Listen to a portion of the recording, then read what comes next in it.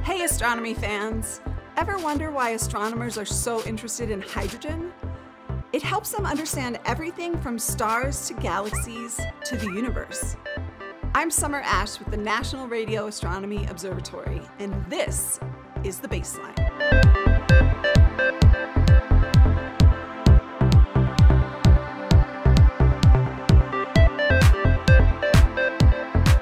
Hydrogen is the most common element in the universe. So common that it makes up about 74% of the atoms in our galaxy. That means wherever you find matter, there's bound to be a lot of hydrogen. Sometimes, hydrogen emits a specific frequency of radio light. It isn't very bright, but because there is so much hydrogen, astronomers can use this glow to study the shapes and sizes of galaxies. For example, mapping the hydrogen in our own galaxy is how astronomers figured out that the Milky Way is a spiral galaxy, about 100,000 light years across. This hydrogen light also lets us measure the mass of our galaxy. By studying the motion of hydrogen in the Milky Way, we know our galaxy has much more mass than what we can see as stars, dust, and gas. We estimate about 90% of the Milky Way must be made up of dark matter.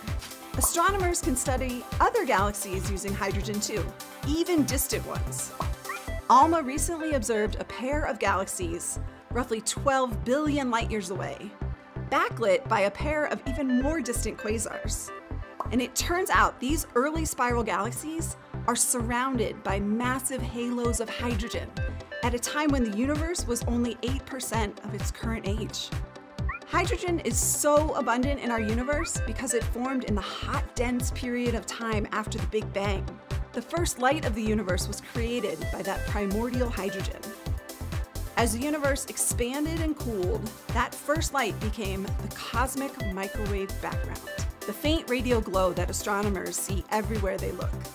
Thus, hydrogen tells us the story of the universe, from its earliest moments to the stars and galaxies that we can see today.